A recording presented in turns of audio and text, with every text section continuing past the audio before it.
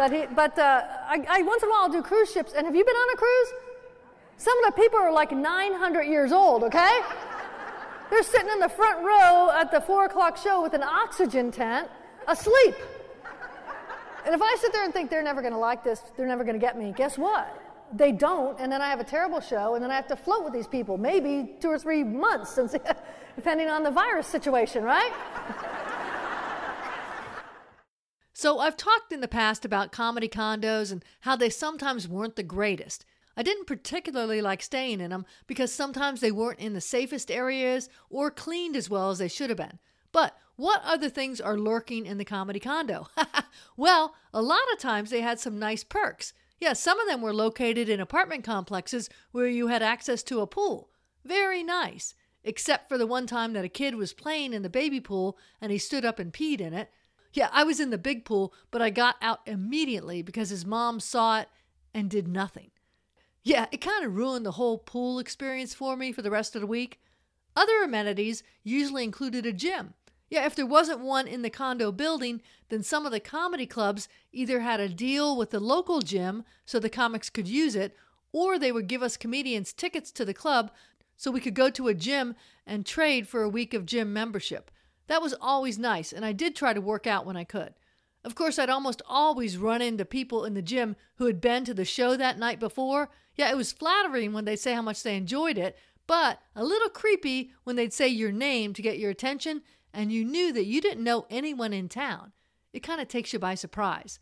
Phones were also a nice amenity in the condos. I know in the early days, since cell phones weren't around, most every condo had a phone you could use.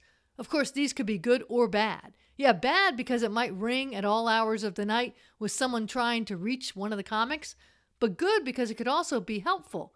I was at a gig in Sioux Falls, South Dakota with my friend Mike Stankiewicz, and we had planned to finish the Saturday night show and then drive about 5 hours to Minnesota to catch a flight that was really early in the morning.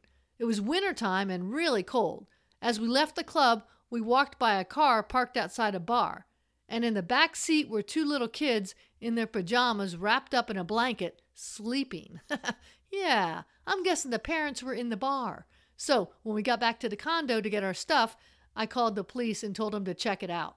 I also had to rely on the phone a few times, and it was not helpful. I once stayed at a condo that was actually pretty nice. That Saturday, a few hours before the show, I used the phone to call a cab company and schedule a ride to the airport the next morning. That was before Uber and Lyft, and yes, in the old days, you could actually schedule a cab in advance. Well, the first cab company said, no way. They said the phone number I was calling from was on their bad list because the drivers had been stiffed a lot. Yeah, apparently it had happened several times. I'm guessing the comics called, got a ride to the airport, and then jumped out and ran into the airport, never to be seen again.